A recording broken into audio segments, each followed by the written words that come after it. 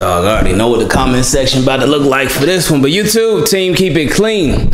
What's going on? It's Ingraven here with another video. And the Ravens, they signed the Kevon Seymour for the 2022 season. Now I know that it's gonna be a lot of questions as to why, what are they doing, because I already know how people get down. But this is the ultimate example of stay ready so you ain't gotta what? Get ready. Stay ready so you ain't gotta get ready. Does this mean that Kevon Seymour is expected to be a starter for the Ravens in 2022? No, it doesn't. Does this even mean that Kevon Seymour is guaranteed a spot with the Ravens in 2022? No, it doesn't. But this does allow the Ravens to stay ready so they don't have to get ready. Ravens have Marlon Humphrey and Marcus Peters coming off of season-ending injuries. They're losing Jimmy Smith, most likely. They could lose Tavon Young, depending on how things go. We'll see. And they just, Chris Westry, we'll see what happens with him. They have a lot of questions at the cornerback position. Was Kevon Seymour the best cornerback out there in the world? No. Was he the worst out there in the world? No. But this is just depth. This is depth for the Ravens going into next season, and that's it.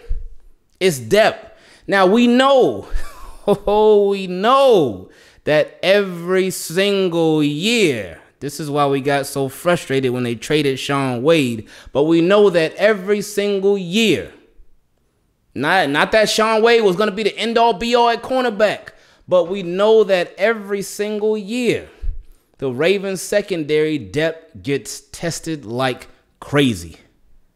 They lost a lot more than we may think of. Because usually we think, of course, Marlon Humphrey, Marcus Peters, the starters. Tavon Young missed a little bit. Jimmy Smith missed a little bit of time as well. But they also lost Khalil Dorsey. They lost Eamon Marshall. So it was more guys too, but the point is that the Ravens, they lost a lot in the secondary this year. Lost Chris Westry for a little bit, for actually a little while. He was out for a little while. So it was rough. But all the Ravens are doing, just trying to shore up the secondary as much as possible before they even head into the offseason. I mean, their offseason already started, but a little early, a lot earlier than we would have liked, but it is what it is. So I got zero problems with this move. This will allow Kevon Seymour to be in the building. So once they do the OTAs and all, he'll be able to get ramped up as far as, because he did a lot of OJT, a lot of on-the-job training. He had a whole lot of on-the-job training this year, but this will allow him to get more comfortable with the Ravens, more comfortable with the defense, more comfortable with the secondary, more comfortable with the team. Stay ready so you ain't got to get ready. This does not mean that they are done in the secondary. This does not mean that they will not draft more for the secondary. It does not mean that they won't sign more for the secondary. Because I know a lot of Ravens fans are in shambles right now. There's a lot of turmoil going on amongst Ravens flock about this decision and that decision and what they should do, what the people think they should do, what they think they shouldn't do, and all this and all that. And that is just fine. So I know when people are in that sort of mindset, when they are upset or frustrated or even some people angry at the team or whatnot, I know that for every single move that the team makes, people are going to be watching very closely. And there can be some overreaction to it, but let's not overreact to this.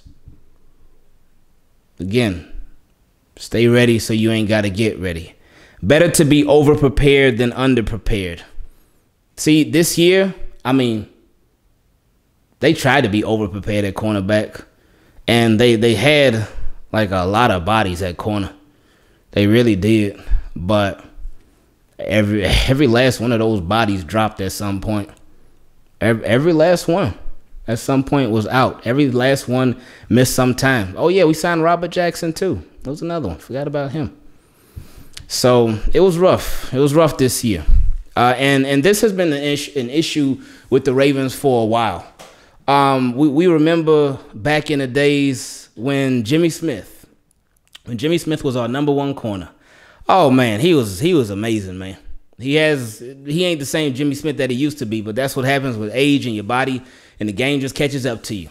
But when he was our #1 corner, and he would be playing so good during the season, and Ravens would be doing good. It'd be like, all right, let's go. Come on, baby. Yeah, let's get it.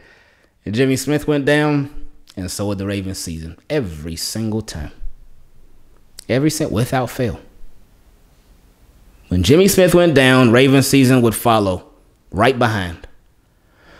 So they tried to learn their lesson from that. They signed guys like Brandon Carr, drafted Marlon Humphrey, of course, ended up bringing over Marcus Peters. And they would do so much to make sure that it wasn't the end when Jimmy Smith's season ended. And they did a pretty good job of that. But then this year was just something different. Like this year, it made no sense the way that stuff went down. I said it earlier in the video. It wasn't fair. Wasn't fair. I mean, life ain't fair, but the way the Ravens got done, it wasn't fair. And I'm like, man, like literally every single week, we were having conversations about somebody being significantly hurt. Every single week. Every week. Without fail.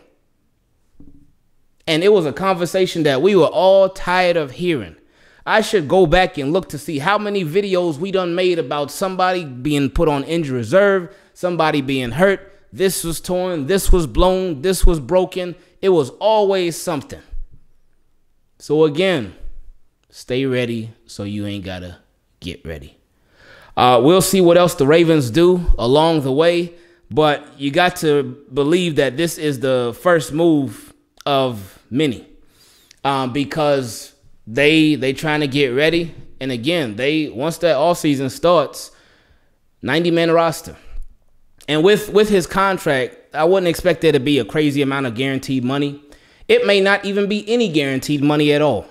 But it's not going to be anything that's like wild, that's like, oh, record break. No, it's going to be a safe contract to where if he stays with the Ravens, all right, cool. But if the Ravens decide to make another move and go their separate ways and end the relationship, it is not going to have a huge financial impact on the team, on their salary cap whatsoever. It's not. Like I said, I wouldn't even expect it to be any guaranteed money. And if there is some guaranteed money, it's not going to be much at all. So just keep that in mind with this move. Love y'all, team. Keep it clean. I appreciate y'all. And remember, stay ready so you ain't got to get ready. Much better to be over than underprepared. I love y'all. I appreciate y'all. And like Kevon Seymour said, I ain't doing it. I ain't going there in 2022. I'm in with the Ravens and I'm not